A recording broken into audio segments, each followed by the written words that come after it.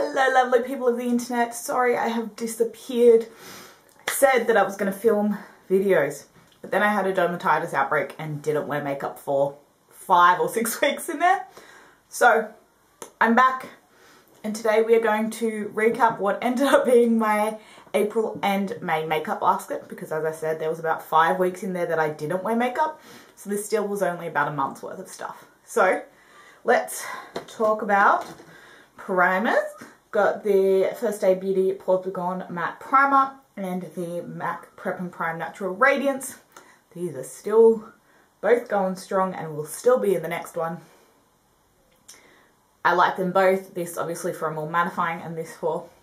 This isn't super luminous. It's slightly more hydrating, but it does still keep me matte. So it's my kind of hydrating primer.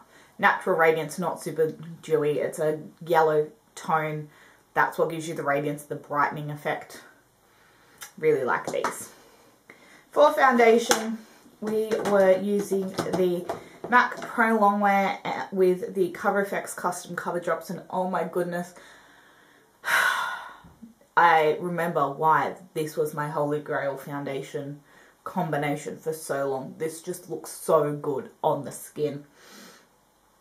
The custom cover drops do mattify the skin down a little bit. So something like Pro Longwear, which is a little, again, keep in mind I have oilier skin. This isn't super hydrating. It's more of a satin, but this does matte it down a little bit while adding a bit more coverage. And it just wears so beautifully throughout the day. It looks fantastic. Beautiful combination if you haven't tried it.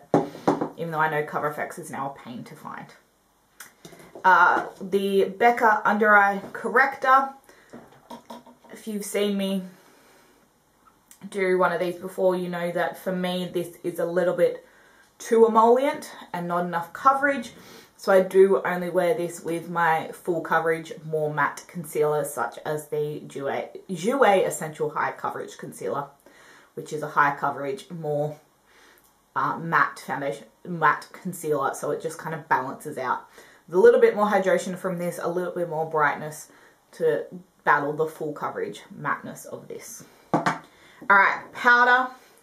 I had used this a little bit, but I hadn't really formed opinions on it, but oh my goodness, the Glossier powder is absolutely beautiful all over the face, okay? My skin looked so good these months, besides the dermatitis freak out. But my base looked fantastic. This whole combination was beautiful. This set me down, but it didn't make me too matte because we've been in April, May, so it has cooled down. It's definitely winter hit before it was winter. It is now June. It is winter. It is cold. So I can deal with some more. I say that as I have the Tom Ford Soft Matte Foundation on with, but I have MAC Mineralized Skin Finish Natural, which is what gives me that little more freshness to the skin. But this did really well at setting me down, not making me move, but still not drying me out heaps. So definitely a good winter powder or something to pair with my more mattifying foundations. Alright, cheeks. I don't usually know if I do cheeks.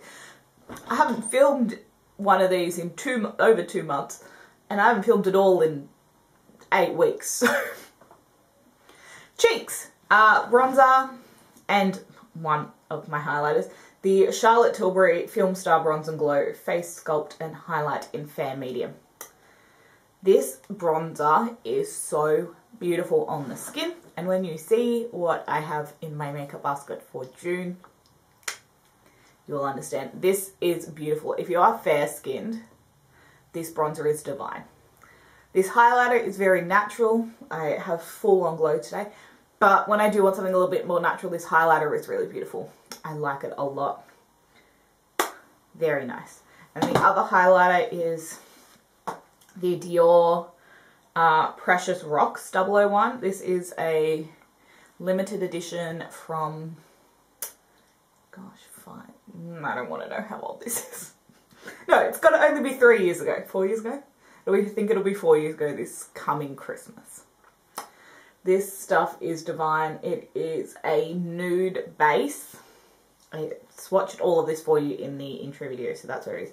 But it is this nude base with this gorgeous just sheen to the skin. It's like a wetness. It's stunning. There's a little bit of micro glitter in it, but it doesn't look chunky on the skin. Stunning. And then for blush, we had the MAC Glow Play blush in Blush Please. Spoiler alert, I'm doing a haul as well today, because first time I've worn makeup in ages. I'm going to get some filming done. And I went to the Estee Lauder corporate store and I looked trying to find more of these, but the only ones they had were a hot pink and a deep plum, and that's just not me. But I really want to get, I think it's natural. There's another colour I really wanted this because I love this formula. If you know me, I've never been big into creams because of my oily skin.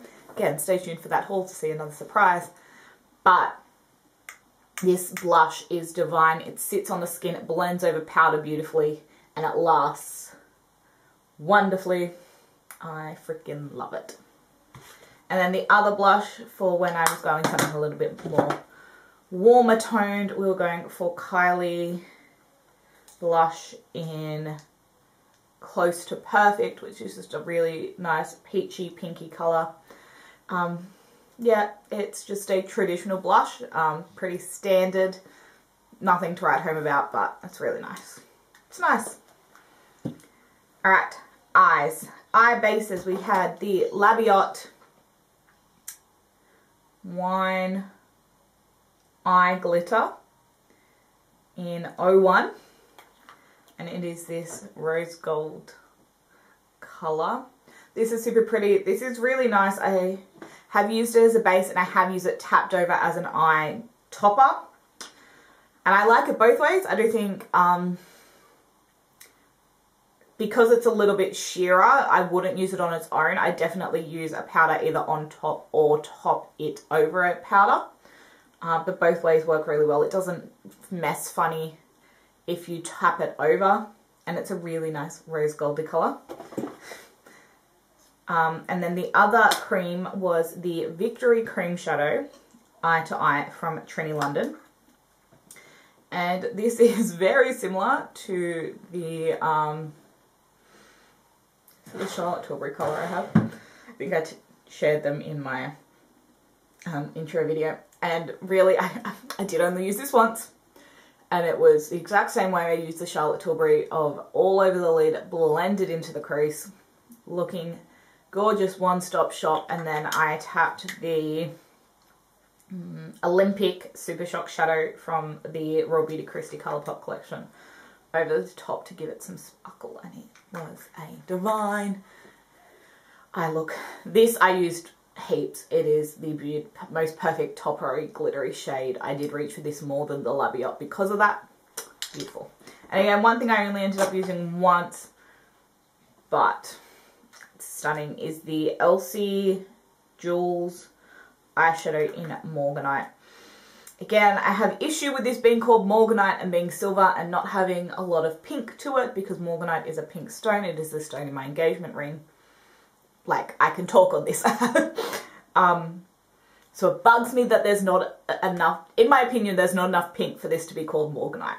It is definitely a traditional cool toned silvery thing. There's, yeah, not enough pink. It looks pink, like it has pinky purple tones in the pot, but then it doesn't on the eye. But it's still a really pretty eye product. That's just my one caveat. It shouldn't be called Morganite. For eye base, we used NARS Soft Matte Complete Concealer in Chantilly. This is too light for me as a concealer, so I use it as an eye base and it works really well. Palettes, Huda Topaz Obsessions. Definitely looking for that warm autumn vibe with this one, and definitely got it. I think I only used it twice. This comes off being more like, it looks like it's going to be champagne, but it ends up being really orangey. So I thought I'd get something a little bit of a softer gold, champagne-y gold there. It's definitely orangey. This pinky one, I also thought I might get away with a little bit not as orange, but it still runs very you're gonna get a real warm eye with this no matter what you do. This shade here that looks like you might be able to set your crease, don't. It's just very peachy. If you go into this knowing you're gonna get a warm eye no matter what, fantastic. But yeah, it looks like there should be a bit more dimension in here and there's not. This is the only one of the color-based Huda palettes that I have. I have the nude, light, medium, and dark. And while they are very much in their color family, and you do very much get, it's just, yeah. It looks like you should get more variation from this than you do. I think that's my thing. It hasn't stopped me from buying the Gold Obsessions palette and hoping that, I think because this was just so much more orange and I was hoping for more gold, that I think the Gold Obsessions will make me happier. The NARS Ignited palette. So this has 3 mattes down the side here, so everything is very based in this, but then there is a lot of shine with these shimmers, and some of them definitely need a glitter glue to get that shine to stick. But man, some of them are just beautiful. So like this one here is very much one of those ones where you need a glitter glue because it is mostly glitter, not a lot of base. But it's stunning and they're beautiful and I really like it. And then the last one, this is what I wore with the Morganite to try and get, and I wore it with the Labia to try and get the Morganite to be a bit more pink. The Blushing Berries palette. I did use the black. I don't even know if, I think I only used the first 3, honestly. I didn't go dark enough because we're still kind of not back to normal, so I haven't had things to go to that require something that deep. But the formula on this is really beautiful. Definitely a fan. I prefer this formula over the Topaz, and since I have the Sassy Siennas, which gives me the vibe of the Topaz, I kind of think I prefer this over that if I wanted orangey looks. So I don't know if the Topaz Obsessions would survive a declutter. Okay, I'm going to go through mascaras because these are all time to be refreshed. I refreshed my mascaras and my beauty sponge in the same month. But because I didn't wear makeup for 5 months, I just let it go. It was meant to be end of April, start of May, these were swapped. But Hourglass Caution Extreme Mascara is absolutely fantastic. I love it. Beautiful, gorgeous. Like, I don't know if it's a Holy Grail status. It's very close between this and the Marc Jacobs. But, Velvet Noir. Because what's this? Atlash. Atlashed. That's what this is called. Yeah, again. But this stuff is beautiful, amazing, love it so much. The Hank and Henry mascara, trash. Not good. I liked the thin side for my lower lashes to get a lot of dimension, but the traditional brush was absolutely awful. A fan. Eyeliner. We had the Maybelline The Nudes Master Drama eyeliner in, what is this called? Pearly Taupe. This goes really well with Morganite and basically is the same shade as Elsie Morganite, so it was really nice with that. It's the only time I used it. And then Charlotte Tilbury Rock and Coal in Bedroom Black. Really nice black eyeliner. Lips, we had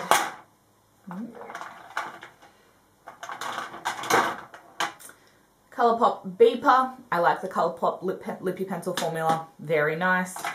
And Napoleon Purtis Pinot Noir. This is a much drier pencil formula. It is a traditional pencil, not like the Colourpop that's like a gel inside a pencil format. So it's this is much creamier than this. But I know that this stays fantastically. When I worked them, I would just wear the red lip liner with the glossy, their lip treatment, because the lip liner doesn't move. It is stay in place stuff. And then we had the lip products, which all were very dark. Very dark. Hot Toddy is very nice. I did only wear this once. I really enjoyed the Melted Matte formula. This was very much a... Can you see the things I go for in autumn, winter? I like a burgundy. This wasn't quite burgundy, but it was very, very nice. The one I definitely wore the most was the NARS Camden Girls lip vinyl. Not lip vinyl. Velvet Lip Glide. Beautiful. Really love this formula. I went to pick my lip products for June, and I basically picked the same colour in 3 different, like a slightly deeper, slightly lighter, and then a glossy version. So I was going to get Vandal of this for this coming month, but I had to get rid of one of them. I got rid of 2 of them. I don't know. But this is beautiful. And then Pat McGrath's Venus in Furs. I always forget how much darker this is than the Bullet. Like, it looks like it's the same colour as what I'm wearing now, but it is just so much darker. Like, I forget that, and I forget that I need to be careful with it. I really actually quite like the formula of this though, but I don't need more lip products in my life. Yeah, so that's that. Hope you guys enjoyed. I will be filming my June makeup basket right now.